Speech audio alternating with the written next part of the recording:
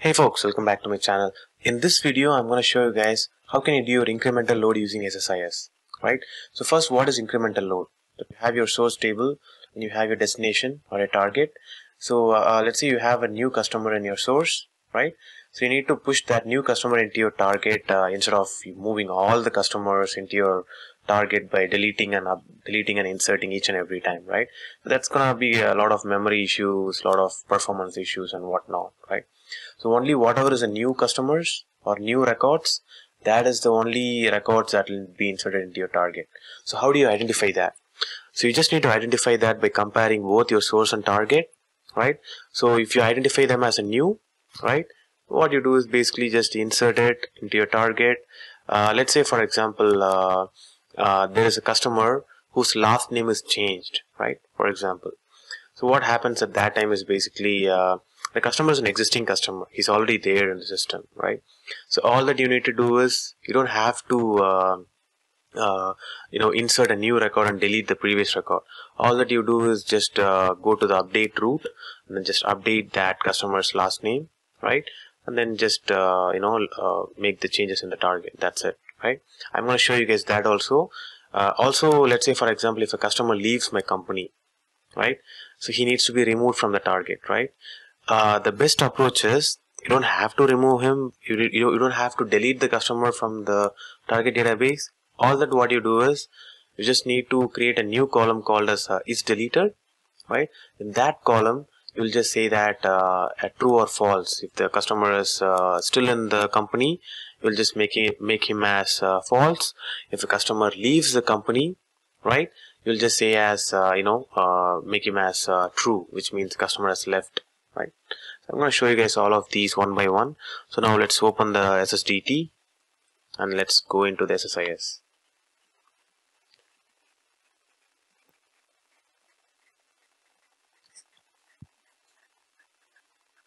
Alright, so here I'm going to start a new project, new integration services project. Integration services, let's just keep it as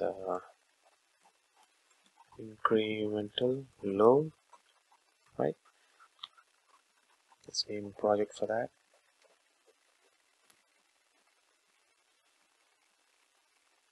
Alright, I don't need that. I'm just going to close that. Okay, perfect. So what you need to do first is basically bring in your data flow task to your control flow. If you haven't worked in SSIS, please watch the other video that's in the pop-up card. First watch that, so that will show you control flow, data flow and all of these different things. You can watch that, do that first and then come back to this one. But you're most welcome to look into this video and try it by yourself as well, right? So first thing what I'm going to do here is basically I'm going to create a data flow task.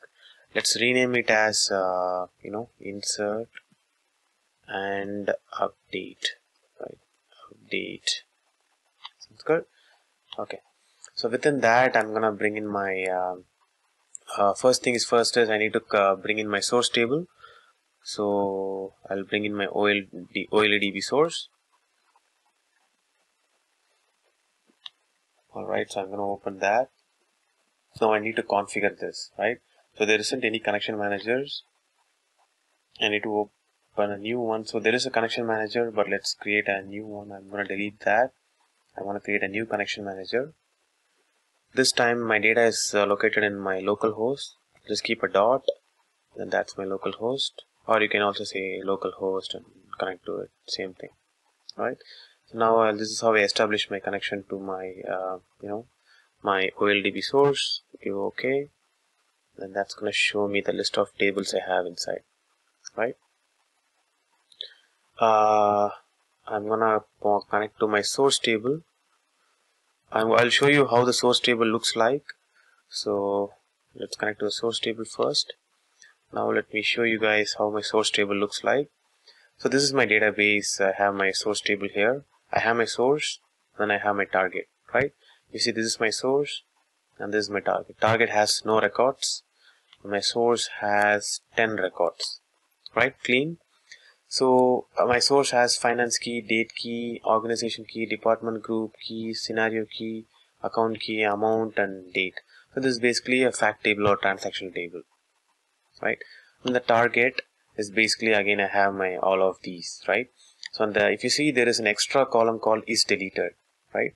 So this is where you will be applying your logic here, this deleted logic here, right, which will come back. So what we're gonna do here is basically we're gonna, first things first, we're gonna take all the records from the source table and load it into the target table, right? And then that's the insert piece, and then when we'll make some changes to this table and then see if that's getting reflected in the target table as well, right? So I just pointed to my source table here, right? So and then what we'll also do is we'll point it to a destination table. So let's bring in our OLDB destination.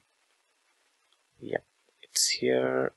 Okay, OLDB destination. It needs so this is where you connect your target table, right? So before that, you need to do a comparison. How do you compare? There's a couple of ways you can do this task. I'm going to show you guys a lookup operation.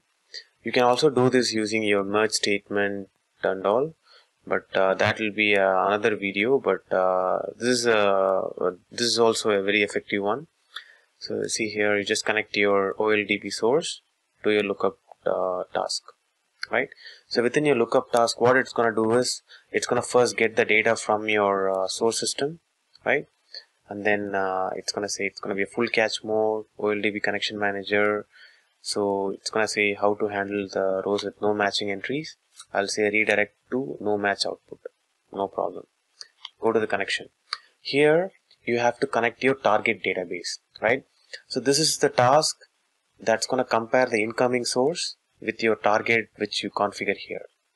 So let's go ahead and configure your target. So where is my target? Yeah, at the last I have my target table. I can see a preview as well. There is nothing inside here right now, and I can see the columns. So how do I compare my source with my target? I'm going to use my finance key to compare that with the finance key in the target, right? So perfect. So so that has been connected right now. So what I'm going to do is I'm going to go exit that, and I'm going to connect that to my OLDB destination, right? So this destination is only going to handle the insert, right? So for insert, what you do is no match output. Whenever the output is not matching, whenever there is a key mismatch, which means that there is a new insertion in the source, right? So those will be inserted into your target database. Just go inside, just go back here, fast load is fine. So you just go here and get your target table. Where is it? I think it's a little bit inside. So target table, right? So perfect. So mappings, again, you just need to map it out. It's automatic to do the mapping, but yeah, if you see in your target, you'll have is deleted. That will not be mapped, right? So that's going to be a manual update which will be done in the next step. Okay, so now this is the insert. So if you have right now there is no records in your target. All the data from the source, it's going to get compared with your target, which is going to be no match. There's no records, so obviously there's going to be no match. So it's going to insert everything from the source into the target, right? So this is for insert. Now let's do the delete. Now let's do the update. So what you do here is basically bring in your OLDB command. Just put it here. Perfect. And then you bring in another precedence constraint from your lookup, and that's going to be this time match. So this is a no match output, new customers, and this will be like existing customers, right? Who, let's say for example, if they change their last name or something, you need to update those ones, right? So go inside that. Let's configure the connection manager. The connection manager is going to be the OLDB connection manager, which we already set. Again here, it's going to be an SQL command that we have to write like an update statement. I already made it here, so I'm just going to put my update statement here. So it's going to be updating the target table, right? If you see here, you have a lot of parameters here. First parameter will be parameter 0, that'll have the date key with that, right? From the source, that date key will be stored in the parameter 0, so that will be replaced here. So for parameter 1 is going to be organization key, and likewise, right? So let's go ahead and do that. So date key is going to be parameter 0, organization key is parameter 1, department is parameter 2, scenarios 3, account key is 4, amount is going to be 5, date is going to be 6, right? And the 7th one is going to be finance key. Why is that, right? So like you saw before, so finance key comes at the last, right? It's basically a find and replace kind of thing.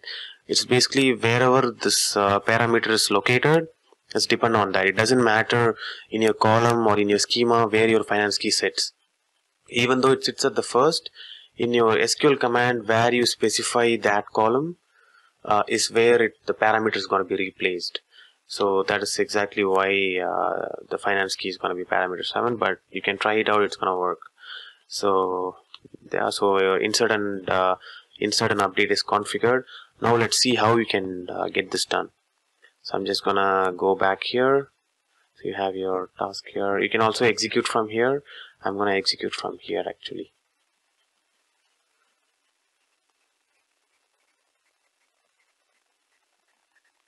Alright, so as you know, the target didn't had any data before.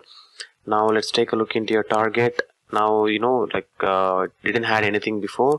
Now if you again refresh this, you see all the data from the source will all be in the target right now, right? So that's basically your insert statement. If you see here, that's your insert.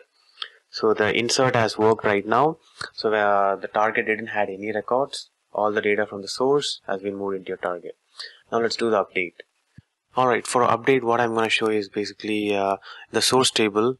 Let's say one of the amount we have changed, right? So I was talking about the customer last name change and all, but let's, the same thing here. Again, you have your table, one of the columns, one of the rows has been changed, right? Let's say in this case, the amount has been changed, right? Let's say from 380, it became 999, 9999, right? So in the source, the amount has been changed, right? The target, it will not be changed, right? Because you didn't run your ETL package. So now what we're gonna do is we'll go back and then run the same package, and I'll show you how it's gonna get executed. So again, let's do execute task. So at this moment, if you see, all the records that you had in source will all be there in your target. That is why it's all going redirecting into your match output. If you see, the no match output is 0 because everything is matching. So that's why it all goes to the match output. And now let's see what happens in your target. Now this 380, if I again refresh this table, it's going to show that 999 that you have in your source. Let's refresh. See, that's it, 999, right?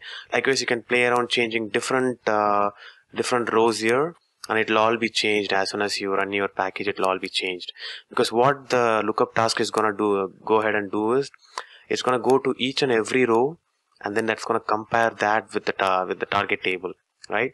So whatever has been changed will all be changed, will all be reflected in your target. So that's the advantage of using your lookup task, right? So that's about insert and update. The next video I'm going to show you guys how can I do your delete, right?